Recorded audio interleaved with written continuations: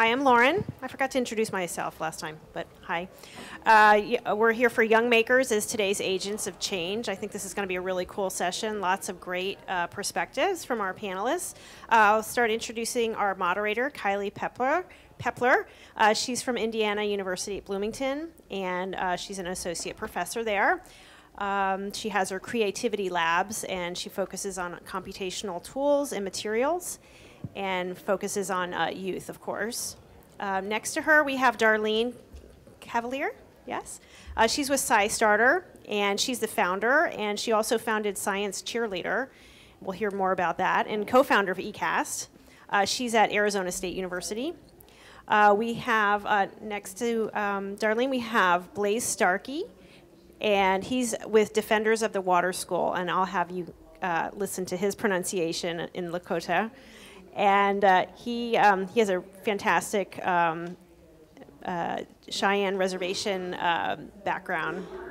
And then last, we have, but not least, of course, Quincy Brown. And she's Program Director of STEM for AAAS.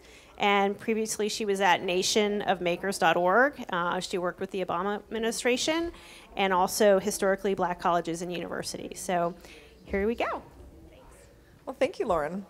Well, the topic of our panel today is to really think about and explore the ways in which learners identify meaningful social issues. So how do we identify these problems and then develop solutions to these practices? So I wanted to start just by asking our panelists, why is this an important issue? Why are we talking about this today? Okay, I'll go first, and I have to preface this by reminding everybody, my specialty is in citizen science, not really makers, although I'm noticing there's a lot of crossover between that, and largely in the adult volunteer world. But even in that world, we can start to see more of a bubbling up from the bottom up, where what those volunteers are now becoming agents of change. So they're starting to think about research questions that are important to them to address in their own communities, and this is partly what I wanted to explore today. Great, great. What up, everybody? Yeah, so I guess I'm Lakota. I'm from Cheyenne River, but I live on Standing Rock.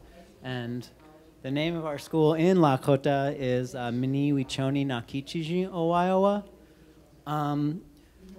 The reason for me that I think it's important that we address these things is that I think that we need a lot of change. The past 100 years for my tribe has been just pretty bad. I mean, about 100 years ago, my people, women, children, men, everybody, and elders was pretty much getting hunted down by the United States government and killed just for existing.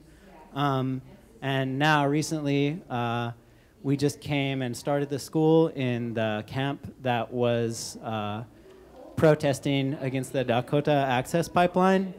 And for a lot of people, it was sort of like a repeat of things that have happened in the past, but just happening today. So where we had the school, we've actually recently been pushed off of that by the police and the National Guard, and that's actually our land, so we got pushed off of our own land. So I just feel like there's a lot of change, and I feel like all communities and this community also needs to be involved in social justice and creating that change, and I believe that the students are the ones who are there and already ready to do that and just try to facilitate that. So. Wow. Yeah, I always feel like I should go before Blaze.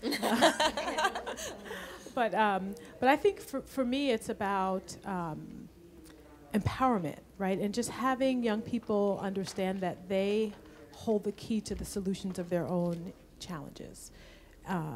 And that I think often in communities, we're waiting for someone else to come in and fix something and change something. And that to me is very powerless, right? And so for people to understand that, everything they need, they have. And the pieces that they may be missing, they can acquire, right? And it's not that hard to do, and they can be the agents of their own change. Yeah, yeah. So tell me, kind of like, what do you do and how do you go about sort of creating opportunities for youth to, youth and learners to be empowered in your settings? Like, what is your organization or what is your particular approach to that? I run SciStarter, so this is a research platform of Arizona State University and North Carolina State University. This is a place where people who have citizen science projects, so this tends to be a research usually a formal research project, sometimes informal research project that can only be done with help from a lot of other people. So outside of the lab. Lots of examples, and I'm happy to give you some if you'd like, but there's more than 1,600 projects that are registered on SciStarter. So what we do is we help people find those opportunities. And sometimes they get involved because it's a leisurely activity. They're already a birder, or they're an amateur astronomer and so forth. But many times they get involved because there's an environmental concern that they have, and citizen science allows them to be part of a solution, or health issues. And so they're involved in projects like one called Eyes on ALZ, where people just are looking at 5-minute clips of videos, and they're trained on how to look for blood flow stalls. And they identify those stalls, and they're actually accelerating research on Alzheimer's research from Cornell.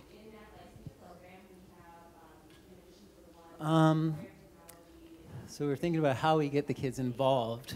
I think that for us, mostly it's been just like try not to get in the way, or like try not to let other people get in the way. Of the kids at the school, one of them was 6 years old. Her name was Love, and she's one of the kids that ran. She ran all the way to the Army Corps of Engineers headquarters in that's down in the States, and then she ran all the way out to Washington, D.C. And she's got like pretty short legs too, so like when she ran, you know, I mean, those legs were moving. And really the whole movement was inspired by the youth and by people like finally sort of like listening to the youth. And we also have for a long time, way back, the elders said that there's going to be a generation that seven generations out, the people are going to come together, and they're going to come together to create a change in the world. So really it's like that generation rising up and making things happen. And while Quincy talks too, this is just, I just want to hand this out. It's just like a little thing to provide context and distract you all from while we're talking, but it's just a little sign that the kids made too at the camp. Yeah, I feel like we should switch seats, Blaze, but it's okay. So, yeah. It's hard to top. So I guess I like to think of the work that I do as creating the space to let other people just do what they do, right? And so I try to be attentive and listen to what some of the challenges are, what some of the constraints and barriers are, where students and faculty who I work with talk about why they can't do things, right? Or what it is that's missing, what those gaps are. And then I just see myself as someone being able to go in, and if it's money, to, you know, find some money and then be able to pass that along to them. If they need, you know, materials, find a way to get the materials. So just whatever it is that they're needing, I feel like my job is to create the space so they can come in and do whatever it is that they're going to do, not necessarily tell them what to do. I think people instinctively know what they need to do. They just need support, right? So that's where I see myself. Excellent, excellent. Yeah, I think that space making and you know, a lot of times we use this word of empowering youth, but it's really kind of just standing back and letting them sort of, you know, come into their own power and not getting in the way of that. I love those ideas. So tell us a little bit more about sort of a success story, or, you know, is there a particular youth, or is there you know, one particular thing that you've done that you've found to be really powerful that you know, would help to populate the imaginations of the folks here? I'm going to go first. We're going to let Blaze go last. So one of the projects that I've worked on was called the HBCU Making for Change Showcase.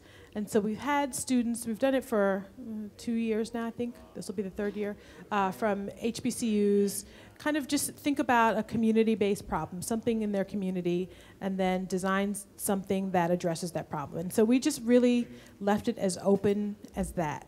And they've come up with projects to support homeless people in their communities. They've done solar energy. We've had trash. I didn't realize in some communities is a very big problem. Food deserts. And so one of the projects that I can think of is a group in Prince George's County, Maryland, at Bowie State University. They created the kiosks to support to address the homeless issue in the community, where they were able to create this it had like a little screen on there where a person could just come up and touch a button, and they would be connected to someone at a resource center who could point them, and they could have an actual dialogue, not through through a computer, but it's an actual human on the other end that they can see and interact with, to talk about what their issues are, what resources they need, and then have that person say, well, if you need shelter, here's where you can go. And there was kind of like a printer where they could then get a voucher for a Metro card or a bus ticket, or if they needed food, they could point that person to a food kitchen.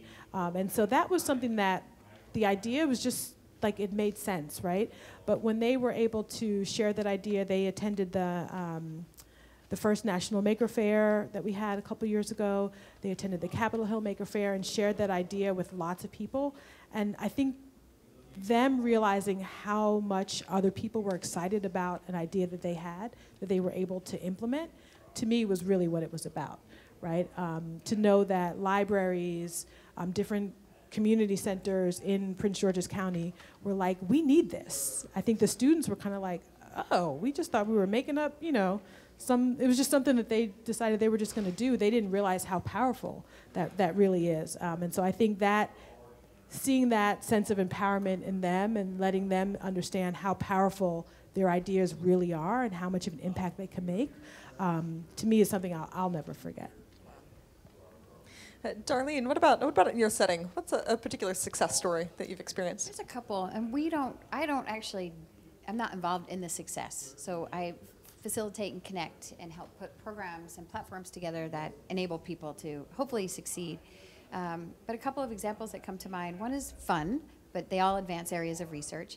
And that was when we had a project with NASA where they needed 4,000 microbes collected. So these are, the way you collect them is you swab with a sterilized Q-tip. And we worked with the MBA to shoot the microbe collection kits out of the T-shirt bazooka into the audience. And so we had people who were just there to watch a game and suddenly part of our research project. But they follow along. So these are kids and adults.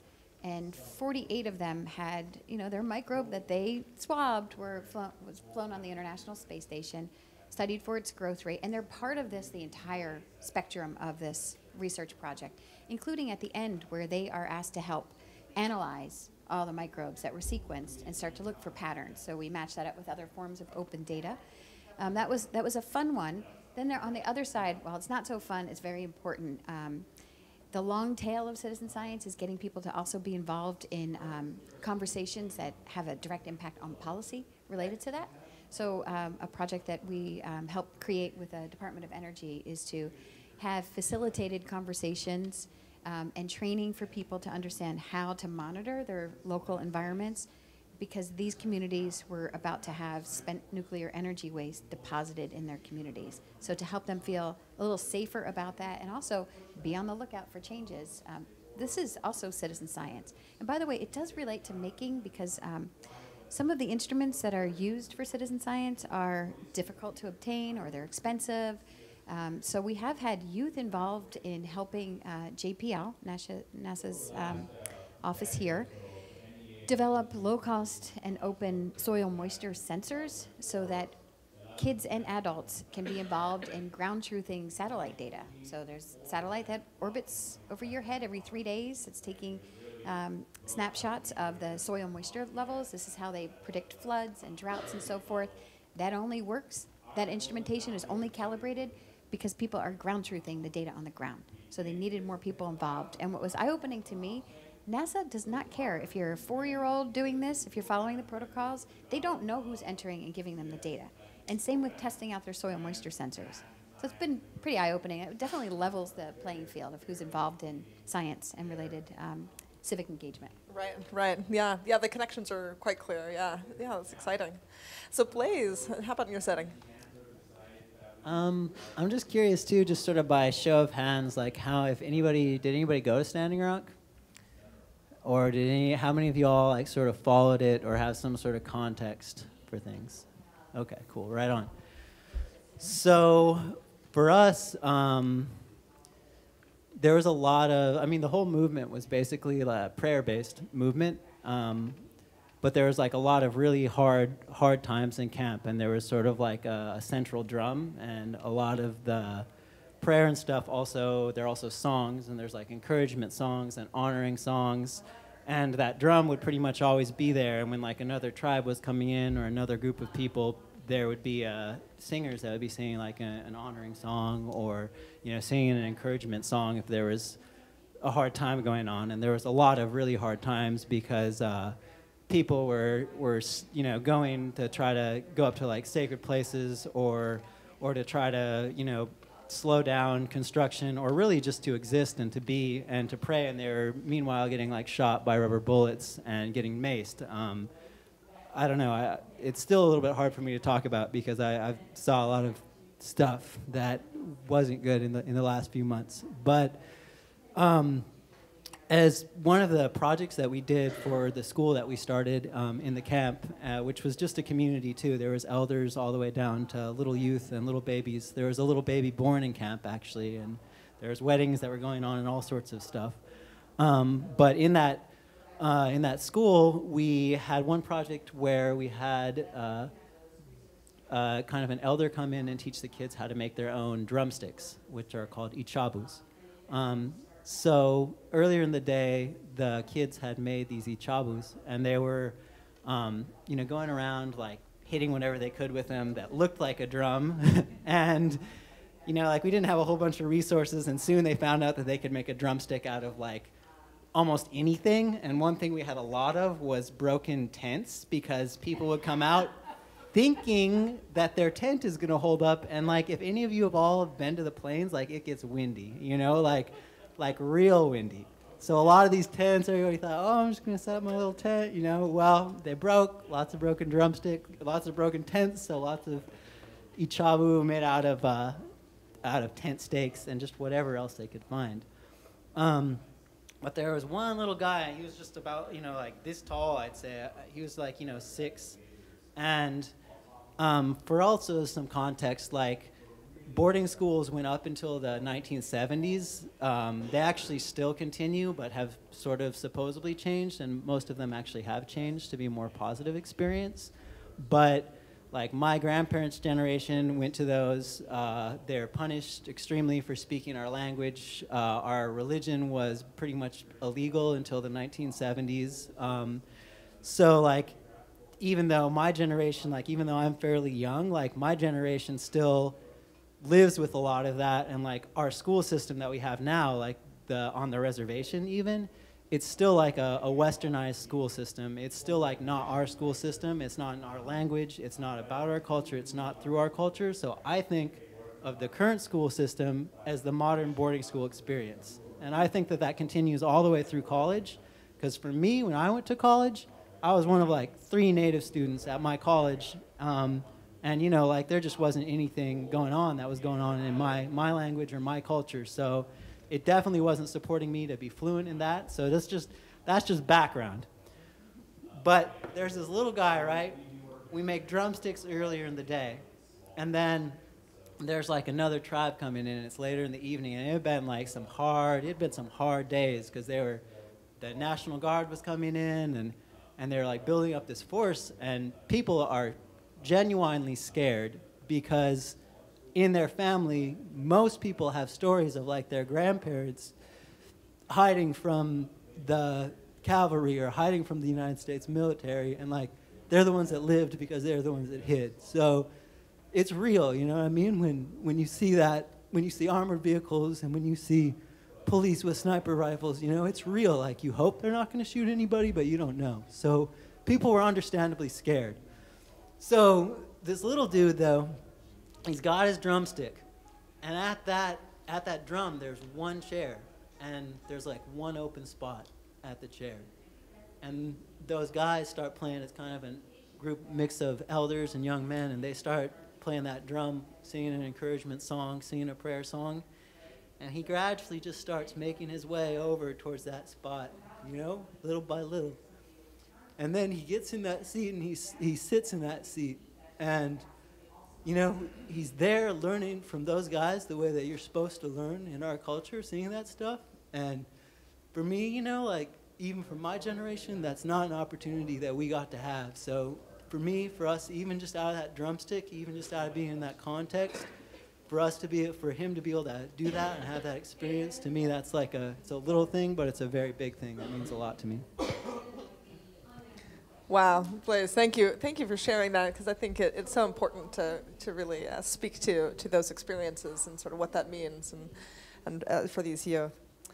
As you think further on, what is it going to mean? What do you imagine that's going to mean for this, for the little guy that you're just talking about? What do you hope it's going to be like for him in about 10 years? And, how is he going to grow from this experience? Similar questions for both of the other panelists. Like, what is the impact of your work? What do you hope it will be in another decade or so after this work is done?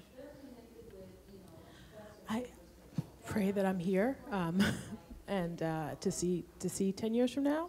But I just feel like what I'd like to see is people being able to make anything, right? I think the cost of the technology is coming down. It's becoming a little bit more accessible. I'd love to see accessibility in more communities, right? And so that's one of the things that's kind of been in my mind, how we bring this. I think there's some places where people get it and they're familiar, and then there's still lots of places where it's just unheard of, right? And so how we rather than necessarily continuing to iterate and make it better and better, which we need to do, I think there needs to be a focus on kind of breadth and spreading it. Even in its current state, is better than not having any. So just people being able to think, I just need a little doohickey, right? And then just going across the street and making their doohickey. And then, my daughter was selling candy at school, which I did not endorse that. But then to be like, hey, you might need a doohickey too, right? And so like just this whole notion of being able to make whatever and to share it or to sell it. So this kind of small scale, very personal manufacturing to make it into a more formal term is one of the things that I think I would love to see come to fruition in 10 years. Before Blaze. What I think we'll see is what is happening right now. There's so much more and better access writ large. Access to the data, access to the instruments. You can just look as far as Flint. It's a great example of citizen science, and yet it's a very typical example of citizen science right now because those people are still suffering. It has not been fixed yet. And that is not just citizen science, that's science. This is how, unfortunately, things work. But we're starting to see where people who are involved in that data collection, whose eyes have been opened widely to not only the fact that there's a problem, but nobody's going to take care of it but them, are starting to push that envelope more and more and more, where we do see pockets and great examples of having an influence on policy and decision makers. But I would say the access to the data just didn't exist even a few short years ago. That's been huge. Access to, largely because I'm realizing of the maker community and this feeling of, if you have a desire to act, there's more opportunities for you to be able to do that, build the tools, access the low-cost instruments, understand also how to interpret data. That had been an issue. So all these barriers that existed for people to actually be involved in science are lowering quickly, and they're happening on a global scale, which has been interesting to watch too. Wow.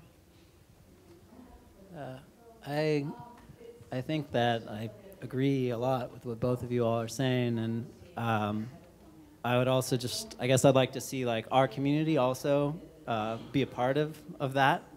And I'd really like to see us be able to innovate and create off of our own traditional technologies to solve problems that we're facing and that I think really everybody is facing.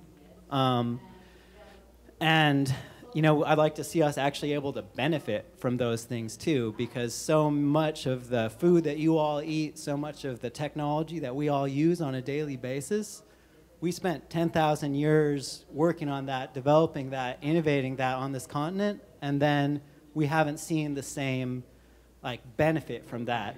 Even just like in recreational stuff, some people know this, some people don't. Kayak it's a Inupiat word, and it's like a traditional design that was innovated in Alaska.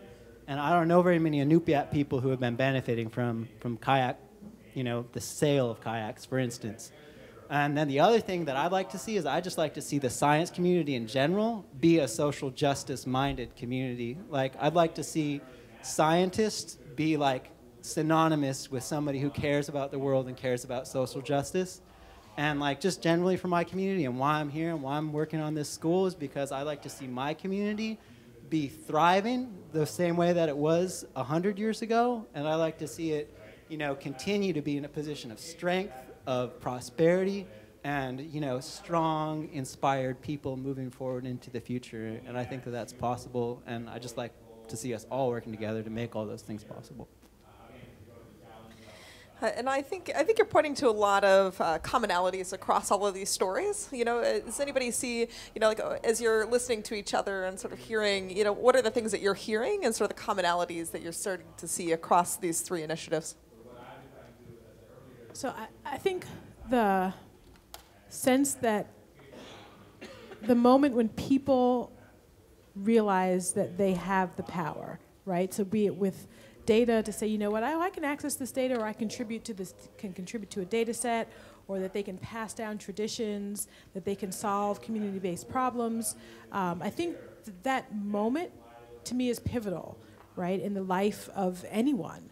Just to know that you have the power to do whatever it is, right, or in all these different ways to make these connections. I think that's something that I hear common between the three of us. Yeah, thank you, Quincy.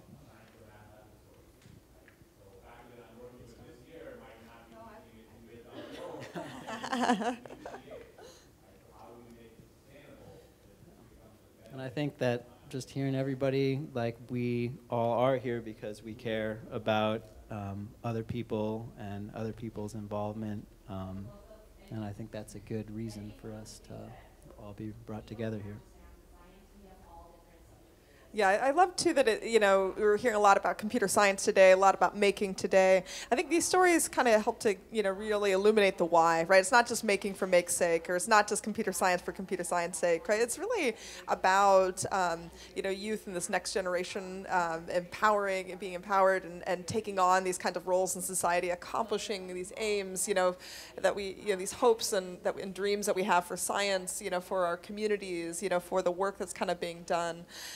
How do we start to engage them in that discourse to actually enact change, and really kind of envision a whole new future, right? Like, schools don't have to keep operating the way they're operating, and our science doesn't have to keep operating the way it is. How can we start to be more connected to each other and to the earth in a greater way? And I think that some of it is also like, what challenges are we trying to solve, right? There's I love all of it, but I don't need cars that drive themselves, right? I want people to be able to eat, and have food, right, and have a good environment.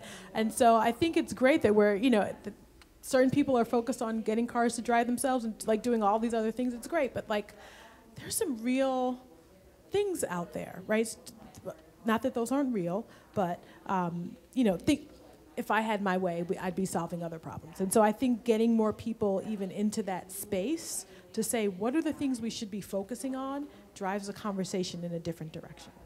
Right. That problem identification, it's actually something we don't teach very well, and yet it's so important. This is increasingly a million different problems coming at us. Which ones do we focus in on, and why? Right? And that's a real. That's really a key difference, I think, between being effective leaders and being ineffective in what we do. That's great.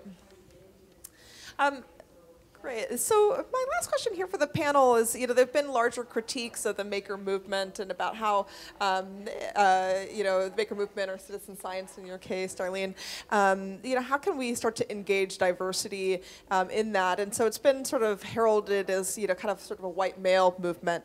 And yet, there's hooks and things that each of you kind of identify with. Is there any sort of lessons learned, or how do we preserve a space so that it really represents the kinds of things that you're talking about here? Any lessons learned or advice for this audience? I guess I'll go first on that one. I think has to do with the labeling of it as well. As I was talking to Suzanne before, where people who are doing these things, I know they don't know that they're a citizen scientist, and they don't necessarily distinguish, I'm a maker now, and now I'm a citizen scientist. And they've been doing these things for a long time, long before we've kind of put this neat phrase upon them. But more should be done to reach out to underrepresented communities, for sure. And unfortunately, they often are, the people who are suffering from some of these environmental conditions that are happening too. That's a big, valid criticism of the field. More is being done, but it's not because of scientists, and it's not because of government. It's because of a need, and people are getting sick, and they are rising up and demanding change. The other is citizen science used to be very synonymous with retired people, well-educated retired people. The reason is they have the time, and time is a luxury to do any of this. Making any problem that we're talking about, sometimes it's not addressed because they don't have time. So I don't know how we create a world where more people have the luxury of time to address some of these issues. That's a big mystery to me, and I don't think anybody has the answer right here. Other criticisms that we see in the field of citizen science would also be how can they possibly have data that's valid if they don't have science degrees? This mystery that anybody used to do science before it was formalized seems like a new thing, and so that's been debunked many times. It's often in the design of the project. If the project is poorly designed, you're going to get bad data. But by and large, the data is very, very good. I think changing the way that we think about people who want to get involved in these projects as amateurs being a fine word, but not looking at people that they have, it's called the deficit model, as you know. Everybody in this room knows all this, but the deficit model where you have the answers and you're just going to allow volunteers to be part of a small part of your problem there. We still see that largely most citizen science projects are this deficit model where you're allowed to get involved in a little component, even though you may have so much great local knowledge and context to add to it. Not a lot of opportunity for you to do that frequently. And I can go on and on about the problems, but there's more good than bad, and Right, this is why I've committed my career to advancing citizen science. And I guess for me, just adding to that, like for my community specifically, like two big things. One is like recognition, the fact that we already do have a huge knowledge system that includes a way of thinking about scientific knowledge and creativity. Like that's already there. And then the other huge one is like talking less about inclusion in a certain way and like more about resources, and like if we had as much money, if we had as many maker spaces, if we had the same amount of support that all of these other communities had, like we would have some pretty awesome things coming out of Indian country. But you can count the number of maker spaces and the number of just well-funded programs of any kind on Indian country on like, one hand or maybe a hand and a foot. But so for me, it's a lot about, recognition and then, actually having the resources to make really cool ideas happen. I think, so kind of combining these two answers is about labels and also just redefining what this maker community is, right? Because there's so many people who are doing this work and who have been doing it for generations and thousands of years, who have not had the recognition. But for some reason, the way we've kind of constructed and labeled this space, they just don't, it's not even that they're not part of it, they don't even factor into whether they're part of it or not. They just don't exist, right? And so redefining what this community is, thinking about where members of the community are, and it's not, to me, a matter of bringing them in as much as it is just expanding the space so that it encompasses them, how they are and in who they are and where they are, rather than saying, okay, well, you are part of us, come over here. But for us to say, no, we need to grow and expand beyond, who we think of ourselves to be, and so that you fit in, right? Yeah, absolutely.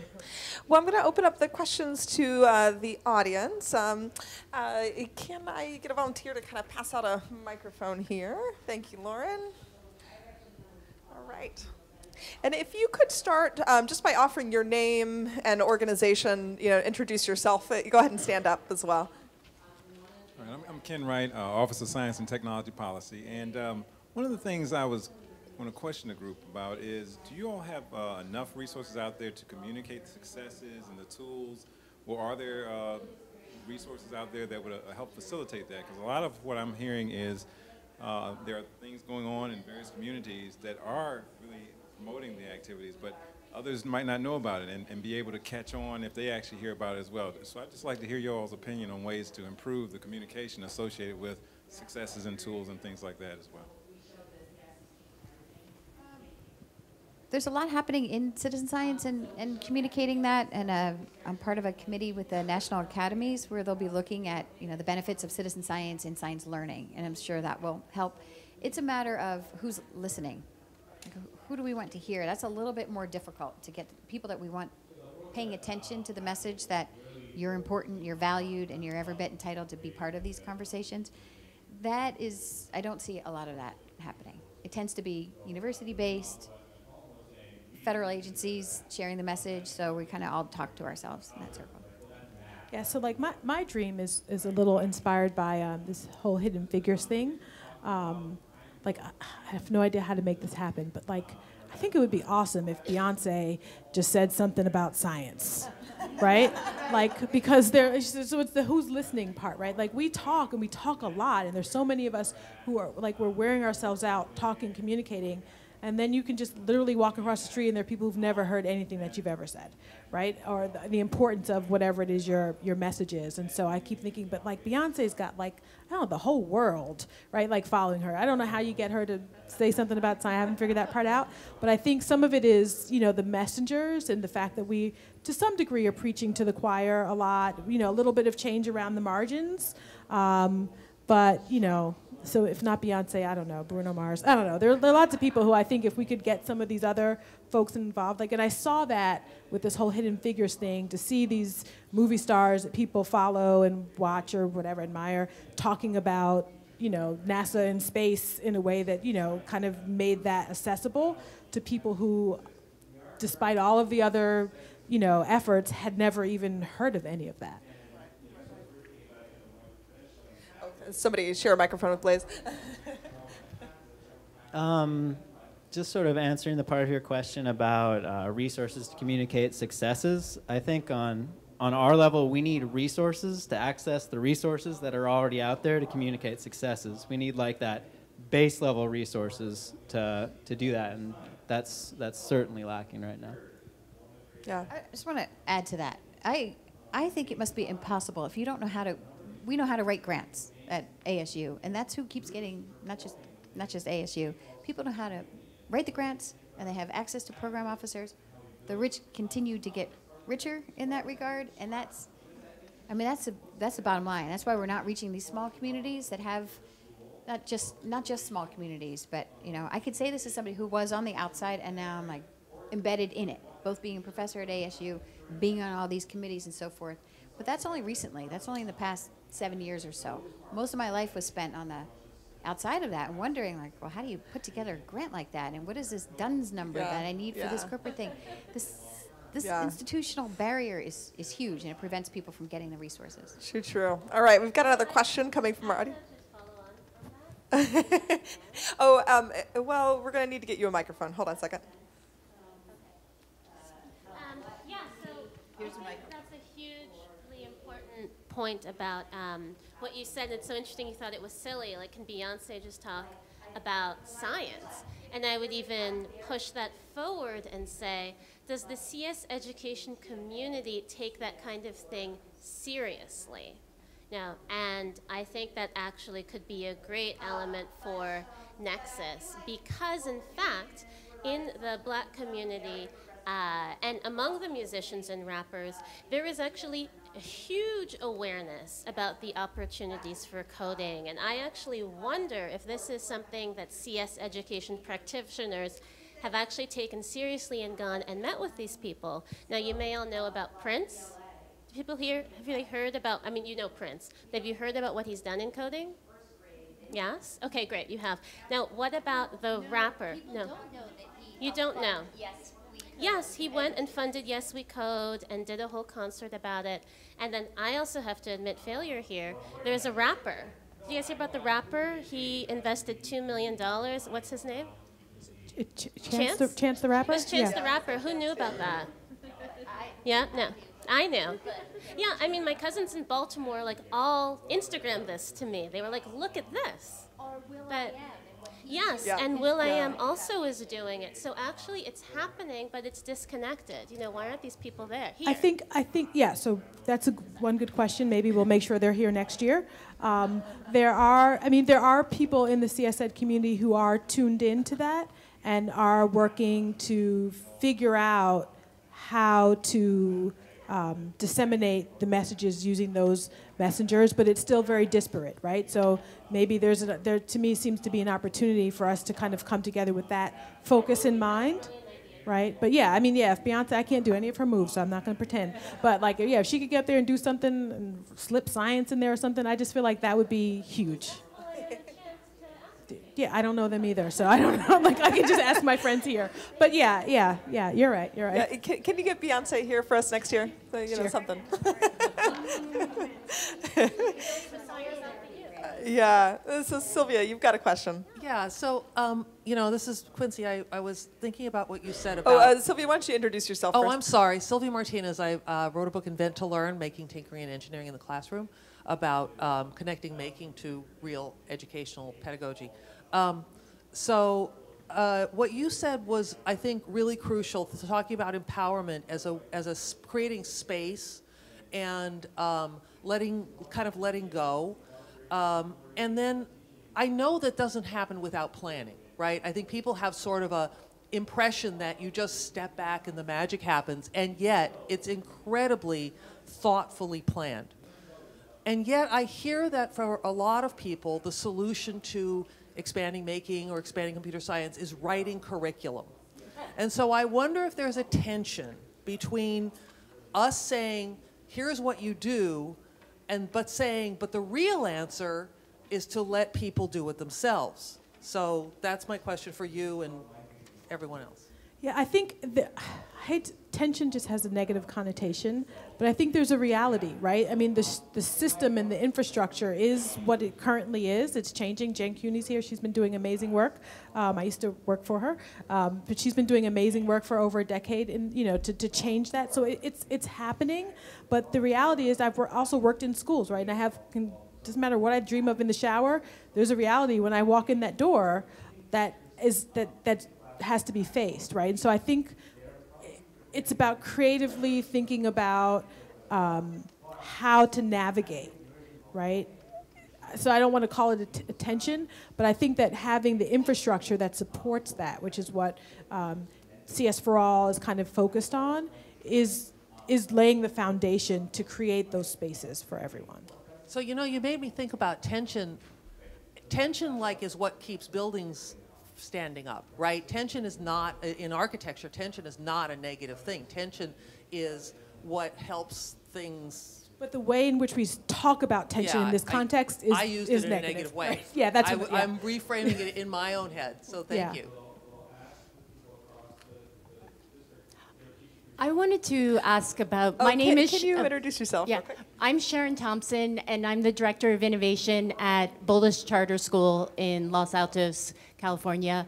And I wanted to really ask about how we can bring into elementary school classrooms, not necessarily the CS teacher, but how we can bring into elementary school classrooms teachers looking at their own community and helping students solve problems within their community and feel empowered even in the regular 6th grade classes or 7th, not just in the CS classes, so that they really see how they can apply what they're learning and how they can use all of these tools to help their own community that they're learning in science and in CS and other classes.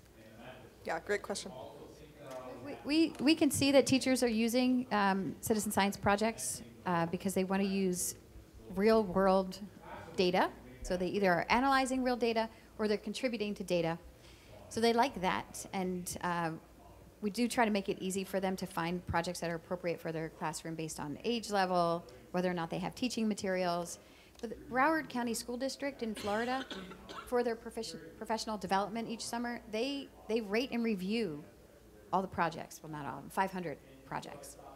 And that became really helpful for the last question of kind of that social proof, peer-to-peer social proof that I was unaware of. So we have participants that rate projects, and then we have teachers that rate and review projects, because what they need tends to be a little different for the classroom. So I know that at least 500 of those have been rated and reviewed.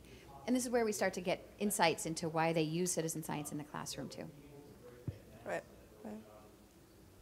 All right. Well, I have one last question for all of you, which is, for the audience here, what can we do? What's one way that we could join you and help you, as we go home? How can we catalyze our networks to sort of connect with your networks? An easy digital way would be, we have an API. This is so boring, but it's pretty effective. There's an API for those 1,600 projects that it's free, and you can embed it if you have a community or a website. PBS does this, and National Science Teachers Association, and you can filter for the type of project that you want your community to learn about. That is so boring compared to what Blaze is going to say, but it's a very easy thing to do. Well, and can you write the URL, or how can we get connected with your API? Yeah, we can write it on the whiteboard. Excellent. Yeah, just on the whiteboard over here at the end of our session. Yeah. Yeah. So I don't know. And I'm not like Beyonce's super big fan, but like that's now like, I don't know, a personal mission of mine. But I think if anyone wants to connect to talk about how we get some of these more different messengers, I'll just call it that way, in various genres and areas to kind of get on board. I think there are enough people who are kind of starting to do this and having these conversations, or I shouldn't say started, but who have been doing this work, that it's just a matter of bringing them together and kind of aligning them. I think that would be great.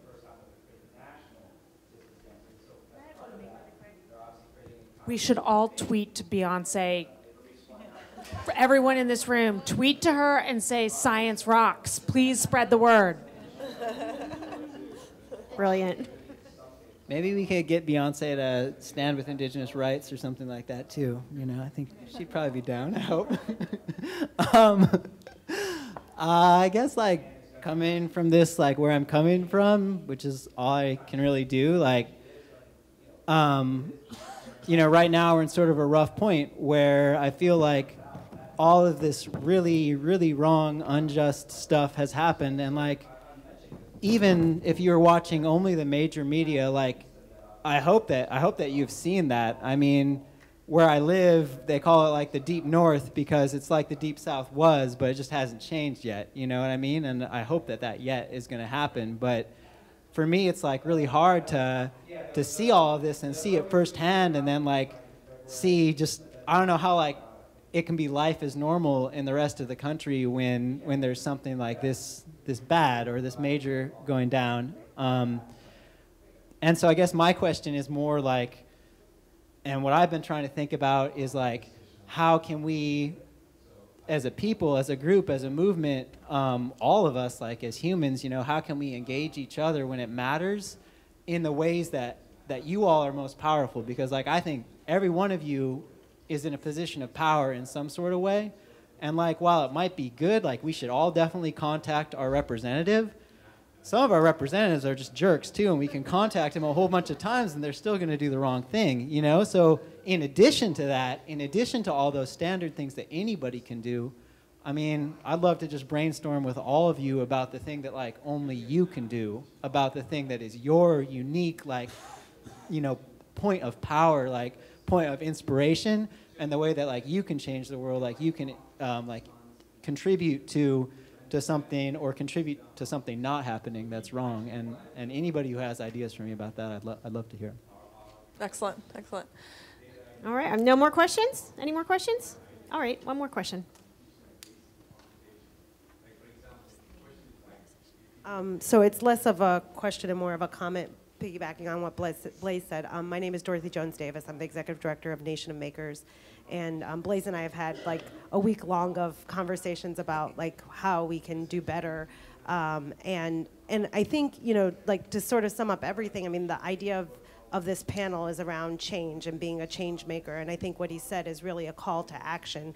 It's really thinking about, what small thing can you do in your community to really change it. And the idea of the maker mindset is really one of that whole empowerment that you all talked about, and the idea that you can change the world around you.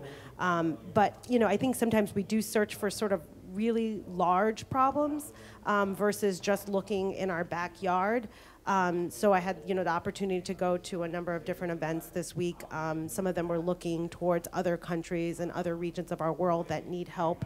But I also encourage folks to look in their backyard today, and that's something that I kind of have kept reminding myself as I look around, because I think it's really easy sometimes to look over and want to help far, far away, and there's nothing wrong with wanting to do that. But I think it's also very good for us to look within our own communities and look for places that we can improve upon things, that we can change things, whether that be you look around and you don't see anyone who looks different than you. That's something you can change, right? If you, see a problem in a community, or you turn on the TV and you see that, there's amazing oppression happening in a community that you can hop on, you're fortunate enough to be able to hop on a plane and go help, then you should probably do that. And, I'm saying this as much to myself as I am to everybody else in the room, is when we're educating and when we're thinking about these things, how do we train our youth? How do we train the people around us, including not youth, so adults?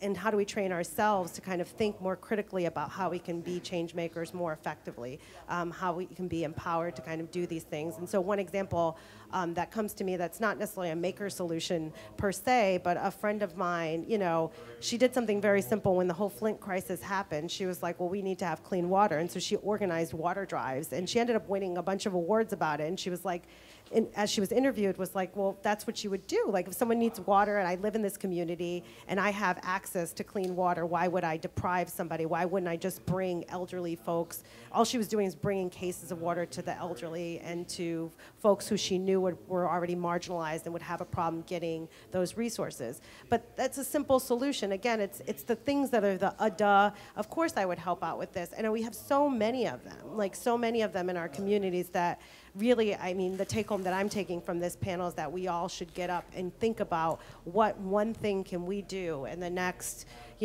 week or month or year or even today that will change our community around us. So sorry to sound so Pollyannish. I'm about to go on to my panel, but I'm going to hopefully take that spirit with me. I like this change. I just wanted to add something really quickly. I think you're absolutely right. And actually the comment you made earlier that you wish that the scientific community would become the social justice community, that is a very powerful message for young people today. They're very concerned about social justice. And it just dawned on me, I was like, we do this already, but I think we can be even more intentional about saying, it's not going to science for science sake. It's not to have a great career. It's not to make money. It's because this is how you're going to change the world. So when Beyonce says something, have her say that too. You're our connection now. Hi, I just forgot to introduce myself, Christina Halper, and I'm the founder of All-Star Code. We're a computer science education organization, but focused on young men of color. Yeah, thank you, Christina. Maybe just to follow up with one little thing, I mean, Dorothy talked about too, like, you don't have to look that far for big problems. They're right here, and most of you all live near a reservation or near a large Native community too, even if you don't think you do. And yeah, the large problems are here, and like sometimes they're the large problems that we're actually personally implicated in and feeding into, and sometimes I think that's what makes it really powerful for us to address those problems as well. And you all should test your own water.